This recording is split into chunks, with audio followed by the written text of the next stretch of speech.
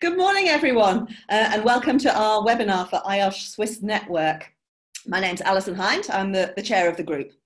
So for today, it gives my great pleasure to welcome Michelle Twigg to come and talk to us about asbestos.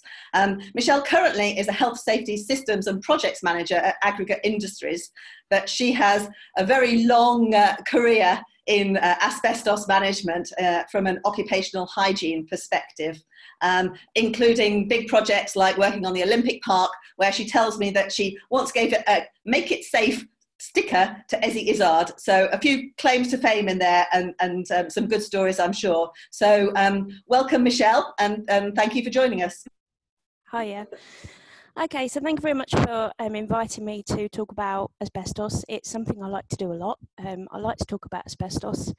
It's a great passion of mine. So today we're going to go through the systematic failures that lead to asbestos exposures. And these are some of the points that I've come across over the years, doing audits, inspections, and management projects where exposures have happened. And when you do root cause analysis, there's been some opportunities to have avoided that quite a way into the beginnings of a process. So when a decision's been made to either operate a process or purchase a new building or change something, there have been plenty of opportunities where asbestos could have been picked up, identified, and exposures prevented. So that's what I'm going to look at today. But what I am going to do is go through some key facts to start with. So we'll look at the scale of global ill health in relation to asbestos-related diseases. We'll go through some of those health hazards and those health issues and about some of the mechanics around how they form. And we'll talk about asbestos-containing materials specifically. So I will touch on that we have some occupations around the world where we're still producing asbestos out of the ground, we're still making products, but primarily I'm going to focus on asbestos that's actually present in buildings and structures. We're going to go through some of the systematic failures that we can look to, early interventions to prevent these harmful exposures from happening. A bit around the occupations that are still at risk, a bit about how leadership and accountability can make a massive difference. We'll talk about competence, obtaining and sharing information, and the awareness of the workforce. And right at the end, I'll take you through some resources that you can use yourselves or go for further information. So my experience then, this picture here is of a nuclear power station. This is in Dungeness in Kent, in southeast England, and that's where I grew up. So if you look out the back gate of my mum's garden, that's the view we had. And like most other people on Romney Marsh, I ended up working at that nuclear power station. I worked on A station, which are the two little buildings to the left there, and that was one of the first generation of nuclear power stations. It was constructed in the 1950s, and there was a lot of asbestos in there. Part of my role as an industrial chemist, in training I hasten to add, was the identification of suspicious materials. So we knew that asbestos was in the lagging, there was boards, it was just a minefield really. But sometimes we would find suspicious looking deposits of dust or materials that we didn't know what it was. So our role as chemists was to do some analysis, we'd do some fibre counting, some fibre identification to see whether that actually had asbestos in, and then we could take the appropriate management responses to that. So that's where I started learning around industrial use of asbestos. And then I went into consultancy route and started to become an asbestos surveyor. So I would then go out and look for asbestos in lots and lots of different places. And then once I'd had enough of that, because it's quite hard, dirty work, I started to look more around the management project side. So looking at whether removal projects were well managed, auditing projects that had asbestos in situ and whether that was being well managed, and then some incident investigations as well where exposures had happened, and we went in to do some root cause analysis as to how they got to that position. So that's my experience. That started around in the mid-90s, and so I've been around with asbestos for a while. So asbestos is one of the main causes of occupational fatalities around the world. We can see here that these figures have come from global collation of data. Lung cancer associated with asbestos is around 181,000 deaths a year globally. Mesothelioma, 27,500. Asbestosis, and then we have some other cancers that are caused through occupational exposure to asbestos.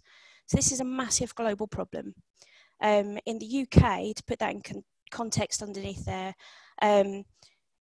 we have 2,500 deaths that we know are directly associated with exposure to asbestos with mesothelioma. We know we have around 500 deaths every year through asbestosis, and over 5,000 deaths in total relating to lung cancer as well. So for every fatality we have in the UK, so there's around about between 140 and 147 fatal accidents, we're losing a lot more people through past exposures to asbestos. These exposures will have happened decades ago, but what concerns me is I still see and hear of exposures that are happening out there in the workplace where this has not been eliminated. We still have exposures that can lead to these deaths in the future. And these trends here that I've picked out from the UK statistics do reflect other European countries as well. So we have a global health crisis in terms of asbestos management. We do expect those to peak at some point, and we look at the global trends of when asbestos was banned. They will peak and they will plateau, and then we should see a decline. But that peak hasn't happened as quickly as some people thought. If you go back 20 years, we thought that peak would have happened by now, but it hasn't. So it's still showing that, you know, we're still getting some significant exposures around the world. So going on then to inhalable and respirable fibres, because this is the problem that we're facing when asbestos is, if it's in a asbestos containing material such as a building product like an insulation board or a cement roof, we break into those products and then inhalable and respirable fibres are released into the air. Once they're airborne, we breathe them in, and that's when they can start to cause us some harm. So the picture on the left there, you can see that looks like a needle jabbing into a big splodge is actually an asbestos fibre that's being attacked by a macrophage killer cell. So within our bodies, we will have these cells that detect foreign bodies, and they will go and try and attack them by chemically dissolving them. And one of the properties around asbestos is that it is very chemically resistant, and so these macrophages do not break down these fibres. So the next stage in that is that the fighter cell, the macrophage, sends a connection out saying, this hasn't worked, and so the body will then wrap collagen around that foreign body, around that fibre, to stop it doing any more damage. So that essentially becomes scar tissue. So when we're looking at diseases like asbestosis, that is the scarring up of the lung where the fibres have been embedded, and the body's way to stop them doing further damage is to wrap scar tissue around. But obviously the more fibres that we breathe in and are exposed to and get embedded in the lung, the more of the lung becomes scar tissue. That's dead tissue, and so our respiration doesn't work anymore, so we get breathing problems and lung diseases. And alongside that, we might then start developing tumours, and that leads to the lung cancer. So on the right hand side, you can see x-ray of lungs, and if that was a perfectly healthy body, you would see very two dark patches that are the shape of the lungs, but what we can see there is lots of webbing and shadowing and some shading as well, which indicates they're not healthy lungs. So within that lung, there's been some fibrosis, some asbestosis building up, and possibly other things happening as well. So that's what happens. The fibres get into our lungs, and the macrophages try and chemically dissolve them. They can't, they get wrapped in collagen and scar up the lungs, and they may also trigger other things that set off the development of cancer, the tumours. So I'm hoping there's nobody red-green colourblind here, otherwise this won't be working very well, but this little animation shows you just the extent that these fibres reach. So inhalable fibres are fibres that are of a size that we can breathe in, but they don't actually reach that far into our lungs. They're also a size of fibre that our bodies can deal with in our own natural defences. So our own natural defence against dust and fibres is the mucous membrane and nasal hairs and things like that that trap fibres, and our body will sneeze, cough, spit them back out, If they hit the mucous membrane in the respiratory tract and the throat, then we might get them coated in mucus and they get swallowed and dealt with elsewhere. So if we overburden our natural defences, and that's usually through occupational exposures, then they can get deeper into the lungs. And respirable fibres are that small that they do bypass that natural first defence of the mucous membrane and the nasal hairs. So they get deeper and deeper into the lungs. And respirable fibres behave much more like a gas than they do, you'd expect a solid particle to respond. So once they are airborne, they stay in our breathing zone for a long time, and you get air movement, and movement keep them airborne for a lot longer, so they don't settle. So actually, when we're producing respirable fibres, we're actually creating a plume in which we would breathe in, but then those respirable fibres remain airborne for a lot longer, and so we're having more opportunity to be exposed. But with asbestos, if there are no fibres released, then there is no disease risk. So this is why we can actually leave asbestos in some properties, in some buildings. If it's not going to be damaged and disturbed, then it's safer to leave it there and manage it than it might be to get it all removed. And if you look at some businesses might have a massive burden with asbestos, removal is expensive, it needs to be phased. So if we can manage asbestos in situ and not create those fibres, then we can manage it. The fibres are released generally when people don't know that they are breaking into asbestos containing products. And that's where we need to think about how we have systems in place to make sure that everybody is aware of what that asbestos is and where it is. So the diseases that we can get then from being exposed to asbestos, asbestosis is the one there, and as I said, that is where we get the scarred up lung tissue where the fibres are embedded into the lungs, and they wrap the scar tissue around and create scarred tissue. Asbestosis, where asbestos has been banned, is a disease that you would see declining. Asbestosis is more traditionally linked with people that produce asbestos products, create asbestos containing materials and install them. So you would have seen a heavier burden of asbestosis for people that were installing asbestos products in the 50s, 60s and 70s, as opposed to people now where we don't get that very heavy burden of fibres in the air. Mesothelioma is one type of cancer that is directly linked to asbestos, and that is a type of cancer that attacks the lung lining. So our lungs sit within a pleural sac, a very thin membrane, and the tumour happens to form between the lung and the lining, which makes it very hard to detect, and it makes it virtually inoperable and hard to treat. So actually a prognosis for somebody diagnosed with mesothelioma has been over the years around a year to 2 years, because it's that far advanced that once it starts to show signs that somebody reports they're feeling unwell, it's quite far advanced. Positively though, we have seen some success in recent years with some drug therapies that kind of hold the progression a little bit, but generally mesothelioma, if you get that diagnosis, it's a terminal one. Lung cancer, again, other types of lung cancer can be associated with asbestos exposure. We also have benign pleural disease, such as pleural plaques, and this is where the fibres cause hardening around the lungs and around that pleural sac. So they might not be cancerous, it's not a disease that may progress and create tumours. If you get enough of them on the lung lining, then it does restrict respiration and it can be unpleasant and it can affect people's ability to breathe properly. We get calcification, which is similar to the pleural plaques, and there's also links to ovarian cancer and laryngeal cancer as well. We're probably going to be focusing more on the lung-based diseases because of the respirable risk created from working with asbestos-containing materials that are already in situ.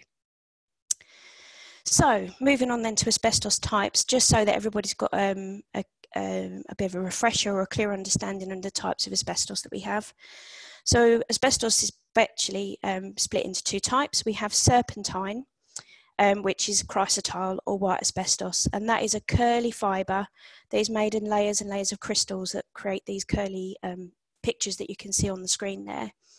And then we have amphiboles, which are the very thin needle-like fibres that once you start producing them, they just get thinner and thinner and thinner. and so they're not visible with the naked eye. But we traditionally deal with brown asbestos and blue asbestos, and their sort of formal names, amazite and chrysidolite. They're the two main amphibole asbestos types that were used in asbestos products. We do have some other ones, the anthophyllite, tremolite and actinolite, but they tend to be more of a contaminant to materials such as vermiculite and talc and other mineral-based products, as opposed to something that was mined with a purpose to create asbestos-containing materials. So asbestos uses then. So asbestos has had some quite interesting uses over the years. Some we can see here they're actually used for cigarette filters. We've actually got some that was used as fake snow. So if anybody's seen the Christmas film White Christmas, where the snow's on the ground, that was actually white asbestos that they were using. It's been used for roofing, it's been used for clothing, and even Marvel created a villain called Asbestos Lady, who used to set fires and use her asbestos clothing to go and rob people. So it's had quite a varied and vivid presence in our culture and our workplace. But focusing on the more problematic ones that we have now are the asbestos containing materials that we have in buildings and structures all around the world. So from public buildings such as hospitals, schools, civic centres, community centres, office blocks, housing blocks, wherever there'd be a large collection of people, asbestos was likely to have been used because of its fire protection properties mainly. So it does have fantastic fire protection properties. However, we know that once that gets broken down and the fibres become airborne, that we actually breathe them in and they create some very severe health hazards to people. So some of the explanation around these pictures then, in the top corner there you can see a steel beam, and that has been protected with sprayed asbestos. And sprayed asbestos is probably, it's the most vulnerable type of asbestos in terms of fibre release, because it wouldn't have a protective coating. It's quite friable, it's quite vulnerable to damage. And that would have been sprayed on structures, on ceilings and roofs to give that level of fire protection. What we can see there is that's been poorly removed. So we've got some that's been left behind. We go further along the beam, we can see some residue that's been left behind, and underneath there, there's some lagging. Moving along to the right, we've got some asbestos insulation board. That's in not so great condition. You wouldn't want that left there, and it's quite vulnerable as well because it's at ground level. So anybody can knock things into that, and that would be pretty vulnerable to damage. And once it's damaged, again, it releases fibres. And again, on that top one, we see some asbestos ceiling boards, but actually they're in really good condition. They've been coated and protected. And they're not that vulnerable to damage. So actually, that's the type of material that you would say, on the balance of things, I would leave that in place and manage it, as opposed to get it immediately removed. At the bottom there, we've got some asbestos lagging around pipes. This was actually on a ship, and you can see that's really badly damaged. So every time somebody goes down those set of steps, they would be wafting past, disturbing that asbestos, and the fibres would become airborne. And so you don't necessarily have to directly work with asbestos to be exposed. That would be causing exposure to anybody that's walking through that area. We've got some acoustic board on the right-hand side, and that is, you can tell it's acoustic board by the holes drilled in, and you can see there's a little bit of damage there. And on the building, we can see that the soffit, which is the board underneath the edge of the roof, is asbestos as well. So fascias and soffits on buildings, again, prime locations for asbestos. On this slide, we can see we've got asbestos cement products, we've got roof material, we've got a drain pipe and guttering. Again, that's quite commonplace. And with asbestos cement, it's quite well bonded. So it's not necessarily that vulnerable that it would be sat there releasing fibres because they're bonded within the cement. However, if you start to break that down and it becomes degraded, then you start to get fibre release on that. Some more obscure uses, there's a toilet cistern there. So old-fashioned Bakelite products like telephones, toilet seats, toilet cisterns would have had asbestos in. We've got bonded floor tiles again. Fibre release from those tiles is low. So on the balance of things, I'd rather be dealing with bonded floor tiles than I would be asbestos insulation board. We've got a fire blanket. Again, materials were used. In the 50s, we would have seen a lot of upholstery as well, so furniture, curtains, fireproof clothing for the armed services would have been made. And the next slide along, there would be rope gaskets in that boiler. So again, rope, asbestos rope used in fire doors and gaskets. And then we've got some other products. We've got paper electrical insulation products that we can find, composite materials such as gaskets and brake linings. It would have been used in those. And then we've got decorative textured coatings, again, very popular through the 70s and 80s for households to use this kind of decorative coating, and that again would have asbestos in it. So in terms of what's left in situ in buildings and structures around the world and globally, particularly in Europe, these are the types of materials that we need to be concerned with. So this image is taken from guidance within the Health and Safety Executive materials that they make publicly available. They have a version of this for domestic properties as well, but it's a good indication if you were to go around top to floor, starting underground and working your way to the roof, just how many locations within a building we can find asbestos. So this, again, I recommend going into this resource on the Health and Safety website because it is really good for sharing information, particularly if you've got contractors that are coming to do some maintenance or decorating work. Some of the smaller scale sole traders, self-employed people don't have the awareness that we would like them to have. It's something I've come across with training around those kind of people before.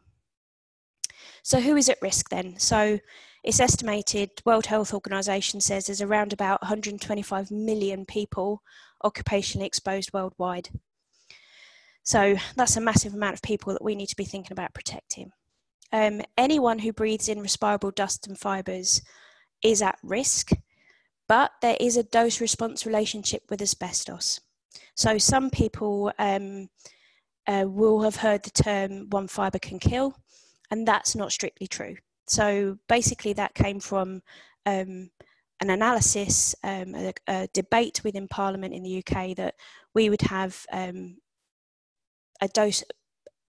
Basically, evidence was being presented to show that we needed to take some action around controlling asbestos.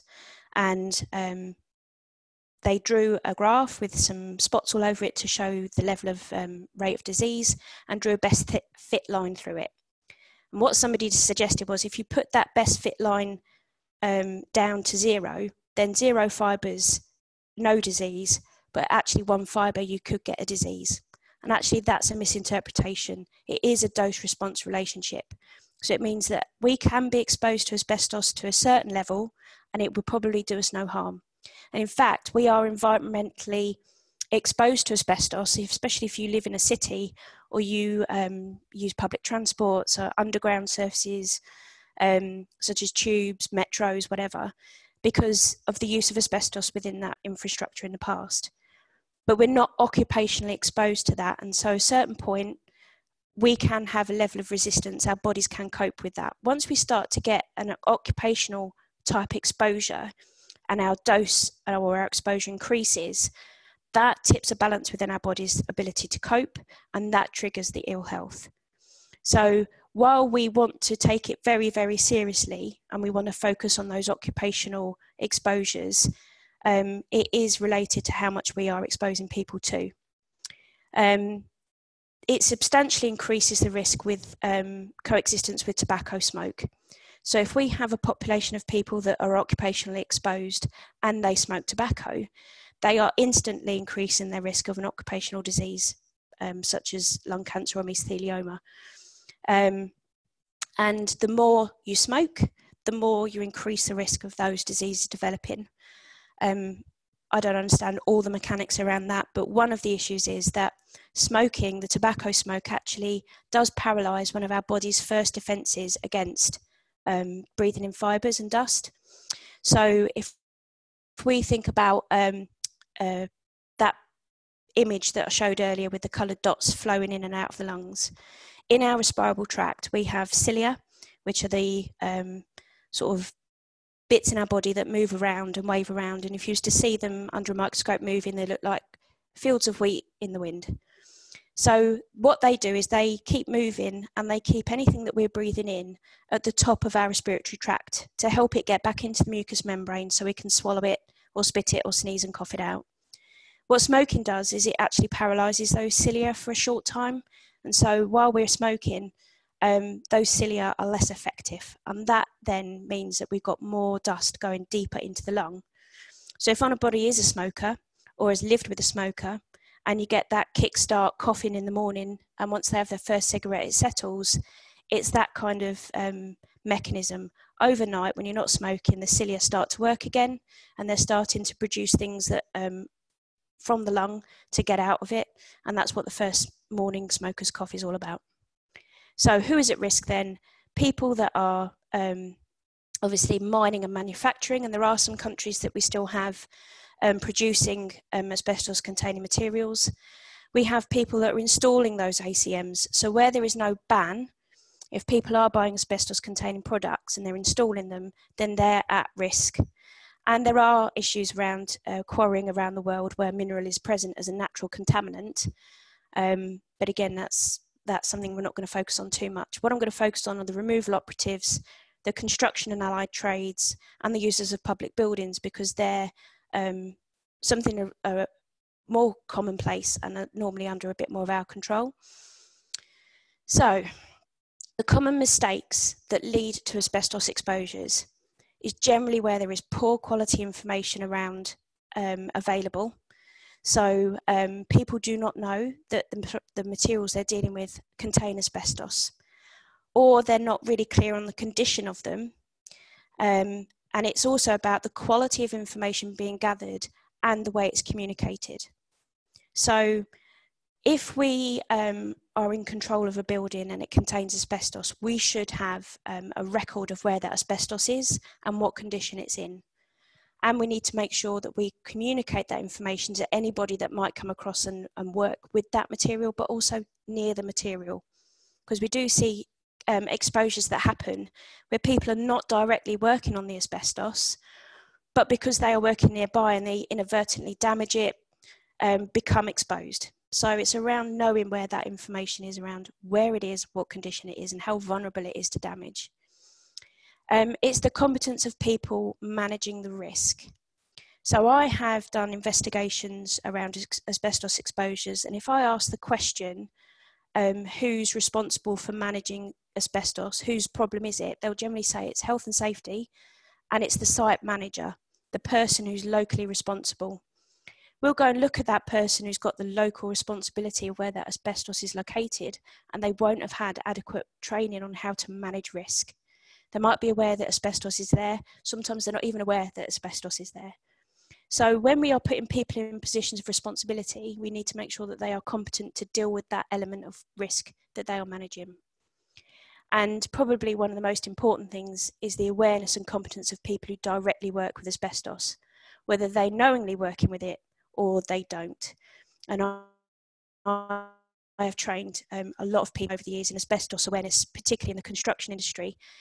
And I've been doing it up until a couple of years ago, and I'm still shocked at how many people don't know the dangers associated with asbestos.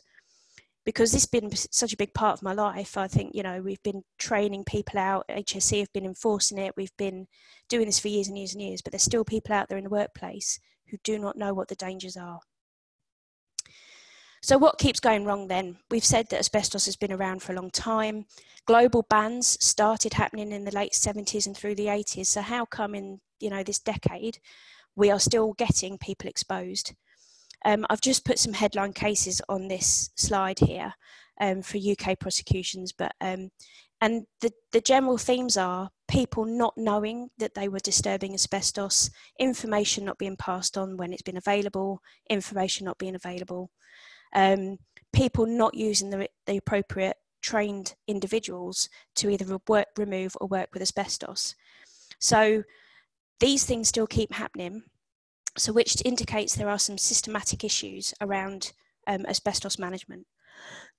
So some of the areas that I've found to be particularly interesting when we've been doing investigations and audits is actually leadership and accountability. So who owns the risk? So when I just touched on, if you ask the question, most people will say it's either health and safety or it's the person that runs the site. Actually, that ownership needs to be further up the leadership chain if it's going to be effective. Because when you look at overall management of an operation or premises, decisions are made at a lot higher level than that. So who owns the risk? And it could be more than one department. So for me, if it's about asbestos that's in the fabric of the building, that's an estates issue and a property management issue just as much as it is a health and safety issue, and just as much as it is the person who's operating within that environment. And so with that leads us on to think about all the interactions that we have, from due diligence when we're setting up a new site that might contain asbestos right through to site level management. And we need people to be asking the questions at those early decision-making interactions. Is there asbestos? Does that impact on what we intend to do with this building? So one investigation I've done, we traced back to due diligence. Somebody had been exposed, and it was a tick box. Is there an asbestos survey? Due diligence said yes there is, and here's a copy of the survey. And then the asbestos at that time was deemed to be in good condition and it was going to be left in place. However, nobody considered that taking that building and putting somebody else's processes and vehicles in it changed the operational element, and that increased the risk to that asbestos. And so, because of the operational change, the processes that were installed, the vehicles being used, that asbestos now became very vulnerable and it did get damaged, and that's the ultimate cause of the exposure that happened. So where we're making this decision, that should lead us down a chain of different risk management questions. If we're going to do something in this property, are we changing the nature of it? Are we creating an issue where the asbestos that's there is now vulnerable and people could damage it? The question also was they didn't actually communicate that information about the asbestos survey down the chain. So there was a lack of awareness. And so they weren't considering asbestos risks at all these different stages. So again, the communication of information wasn't there. And so people were making decisions not knowing asbestos was in place and exposures were happening. So some of the systematic issues then are not identifying key roles and establishing competencies. So it's more than just a health and safety issue. And generally speaking, health and safety professionals would be making people aware, might be doing some assurance work around auditing, might be doing inspections, but generally picking up issues when it becomes an issue, because people making decisions or operational decisions not actually involving health and safety at a good point in time. We're not sharing good quality information. And so people that do get asbestos surveys carried out need to be an informed customer on what they're expecting. So it's good practice to check within your local sort of infrastructure, your regulatory infrastructure, about what the standards are around what a good survey looks like and what information people should be getting. Because it's not just about the location of the asbestos, it's around the condition of the asbestos materials and the ongoing management of that condition, because if it does deteriorate, then we need to be thinking about removing that asbestos. It's around not acting on the information received in an appropriate way. So some people will receive information that asbestos is there, and because of their lack of awareness, the lack of training or the lack of support, don't actually do anything with that information, it just gets filed away. One of the investigations I was involved in, we actually found 7 different asbestos surveys, and yet the exposure had still happened because the people receiving that information weren't trained to deal with it. They didn't know that it was an issue. And when we looked at the audit questions that they were being audited with, the question was, has there been an asbestos survey? And the answer was yes.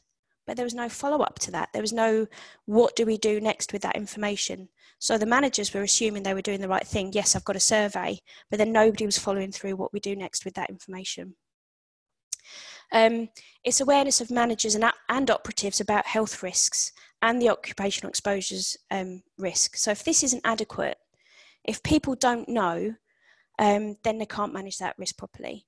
And so we find that some people have awareness at an operational level, but the management chain a few steps above that make decisions on spend and strategy around risk management don't necessarily understand the same thing, and they might see that it's a very expensive thing to be managing, and maybe not working around the right decisions that way. And operatives as well, people that are out there doing the work. So if you're thinking about some of the high risk groups here are construction and allied trades. So electrical engineers, electricians, plumbers, painters, decorators, flooring specialists, roofers, anybody that might be breaking into the fabric of a structure. If they're not aware of what asbestos could be, where the types of materials it's been used and what those health risks are to them, then they're just carrying on working as normal, and then they don't know. And so they can't stop and make an intervention for themselves because they're just not aware enough. So these systematic failures then are generally fall around the competence of the people that are in that process of managing asbestos risks for asbestos materials that are still in place. So thinking about competence then, these are the kind of roles that I think, if you've got a good sort of, from decision being made around an operation or a location or an acquisition of a building or ongoing management, right through to what the operation and the final product being put out the door, as it were. These people or these roles all have a part to play. Some of it's very light touch, some of it is much more hands-on, but they need to have a level of awareness suitable for the role that they are doing. So estates management and property departments definitely need to be aware of asbestos issues, whether it's in an existing estate or whether they're looking to acquire new properties or move or take on other liabilities. Because we need to be asking those questions as early on as possible. Is there asbestos here? How does this impact on us? But with an operational foresight going on there, is if we start to change what's going on here, does that impact? So facilities management, again, the ongoing maintenance of a building, we want those people that have that responsibility to be aware of what asbestos risks are within their environment. Procurement, again, procurement of services, sometimes going for the cheapest option is not always the best, especially if we're looking at removal contractors and surveyors. We want good quality, well set up people doing those services for us, and they don't come cheaply. So sometimes we have to look at a balance between, is this the cheapest option? Is that the best one to go for? Do they have the level of competence that we require?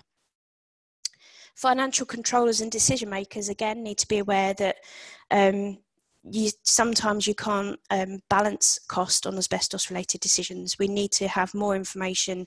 We need to make sure that this risk is well managed. Then we have operational management, and that goes at all levels of operational management. Some of the investigations that I've done, local site management, local operational management were aware of the problem. They were fielding it up to the next layer up, and they weren't really making sensible decisions because they weren't really aware of the risk. They knew it was a problem. I've got people telling me it's a problem, but I've got 20 other problems to deal with, so this is what I'm going to focus on. So going back to said who's responsible, most people would generally say, oh, it's the local site management, operational management that have the overall responsibility for managing asbestos risk, whether it's setting people to work in somebody else's environment or whether it's people working in your own premises. The amount of times I've heard that and then gone to talk to the people that have this kind of accountability bestowed on them that do not have the appropriate skills given to them as well. So they'll generally have an asbestos awareness, but they don't have what it means for them to manage that asbestos as a property. So how do we know it's, what condition is it in? Do we have ongoing management of that? Are our staff aware of where they can and can't break through materials? Do we have a register? So all of those questions in place. They get limited information and then told to manage that risk. And that is sometimes where the key issues are about systemic failures happening. And again, it's the operatives who may work directly with asbestos containing materials, not being fully aware, but also we have people that don't work, and I think it's slipped off the bottom of the screen there, but people that are not directly working with asbestos are particularly vulnerable. So I'd take an example of, we've got low-level asbestos insulation board, and we've got people moving equipment around and they break through it by accident. They're now exposed to that, but they weren't planning to break through that material. They weren't planning to work on it at all, but now they've become exposed. So if they're aware of what ACMs could be, where they might be, or actually preferably knowing exactly where it is because we've got quality information that's been shared, then they won't have those accidental exposures that happen. So as health and safety professionals then, what can we be doing about this problem? And I think it's, about engaging with decision makers as well as the sharp end. It's about making sure that when we analyse the asbestos risk within our organisation, that we identify those key aspects where we can make early interventions. Going back to doing a due diligence report for a property we might be doing an acquisition on, is, are we getting the right information, and are we accepting the liability, or are we saying we don't accept that liability of asbestos in that building, this is not the right place for us, or actually putting some responsibility back onto the landlord. So we have opportunities to make interventions early on in the process. It's about advising people in control of the work. So if we have transient workforces that are being set to work as construction and allied trades, we don't own the building, we don't own the structure, we don't own the environment, but we're putting people to work in a potentially dangerous place. So how do we advise those people about controlling the work? It's about training the workforce, making sure that people are aware of the risks, but also getting that very specific information they might need to do their job safely. It's providing assurance through audit. And one of the things as I mentioned, was not just, are we asking the basic questions like, is there a survey in place? Have you trained people? It's about, what are those next steps? So what have you done about the survey? What are you doing about ongoing management? And it's about identifying the competence requirements and the gaps within our organisations. Again, a generic approach to just rolling out an e-learning package for asbestos awareness is not going to help people that have to manage that material in a building. And it might be inappropriate for the people that are making decisions around property acquisitions. So we need to make sure that we know what those requirements are, where the gaps are, and help people achieve that better learning. We also have to ask ourselves, do we have the necessary skills? So are we personally equipped to do it? And so what CPD opportunities do we have to continually develop our profession? What qualifications or specialist training do we need? Do we need the support of a non-industrial hygienist or occupational hygienist? Do we have access to that support? And where are our resources and information that we can share around?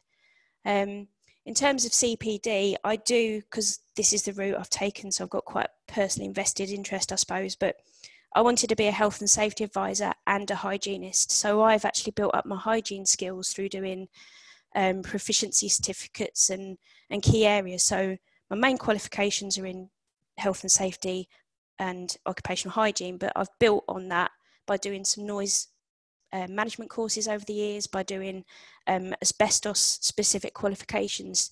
So when I'm looking as a health and safety professional, I'm also looking at those opportunities to expand into occupational hygiene as an interesting and diverse way to develop. So resources then that we can call upon. Through IOSH, obviously, we have the No Time to Lose campaign. I'm hoping that you're all quite aware of that, because it is something that we've been working on for a while. And they do have an asbestos-specific pack. It's the latest one to be in the campaign. So you can go to No Time to Lose. The European Agency for Safety and Health at Work have a lot of information there. I've put a link on here, so when you get this access to the slide, you can click on, and this gives us the current directive that was put out to the EU member states. So regulatory frameworks should be reflecting that EU directive there. And it's a good framework. It gives us all the key principles around managing asbestos risk. And that picture I showed earlier, where we've got an industrial building with the numbers and where we can find asbestos, is taken from some health and safety executive guidance that is really good. The HSC have got all kinds of things on there. such as the Asbestos Essentials, which gives us safe working methods for dealing with asbestos materials. That's good for people that might be doing low-level work with asbestos that you don't need licensing or removal skills with, but also it's a good benchmark. So if you've got people that are coming to work on asbestos on your behalf, you can take a look at that safe working method and say, are they reflecting that? Is this is a good standard? Are they achieving that good standard? For some other facts, I found a history of global asbestos bans, which I found absolutely fascinating, and I'm going to keep reading through. Not everybody is that intense around asbestos knowledge, but there's a link there to that chronological list. It shows the countries that banned asbestos in the various stages, because there were phased bans throughout the decades. It started with the blue and the brown, those amphibole type asbestos. And now, towards the late 80s and 90s, we saw the ban on chrysotile as well. I found a fact sheet there that's specific to Switzerland, so some guidance there. And within that fact sheet, there are some links to other resources that I think you might find helpful, and also the World Health Organization and their information sheets around how we eliminate asbestos-related diseases.